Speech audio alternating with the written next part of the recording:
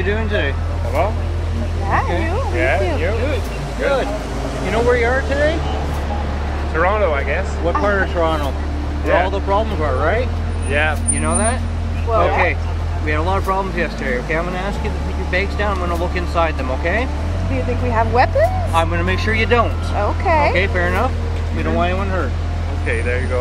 Okay, But thank you. yesterday they already did Got a that. weapon. You maybe asked 4 or 5 times today. I'm going to be honest with you. And you're allowed to do It's a that? weapon. Given it's our safety, okay? People were trying to hurt us yesterday, and yes, I can, for my safety, check for things, okay? Just a quick one. Yeah. Okay, thank you.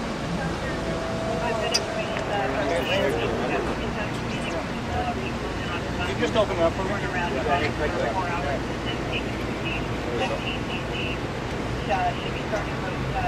Somebody there has some ID. I'll take it. What's in the? This food. Okay, I got to just take a quick peek. Thank you. C'est une oppression totale dans un rapport de force complètement inégalitaire. Ça pour justifier des coûts de milliards en sécurité.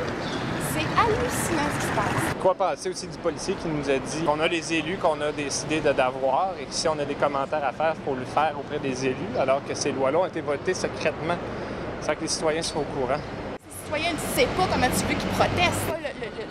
Le choix d'obtempérer. Alors oui, on ouvre nos sacs. Oui, on donne nos identités. On est des citoyens, on se promène, c'est un droit fondamental qui est celui de manifester. On est dans un état policier. Qu'est-ce qu'on fait avec ça maintenant? On s'en va filmer les témoignages des citoyens. C'est bien ça. C'est la chose à faire.